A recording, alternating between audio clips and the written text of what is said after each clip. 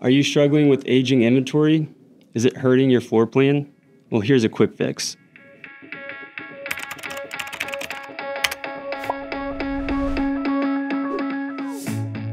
First, you're going to go to the inventory tab, then we're going to focus on the aging units.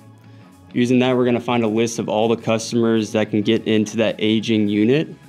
And then you guys are going to start calling these customers. These customers can upgrade into that vehicle that's on your lot. It's been there for quite a while, and they can upgrade to this vehicle at MSRP so you guys don't lose any front or back end gross. And once you have that list, you can start calling the customers individually. You can send that list to your team to have them start calling them, or you can use AI to reach out to them and have that follow-up process for you.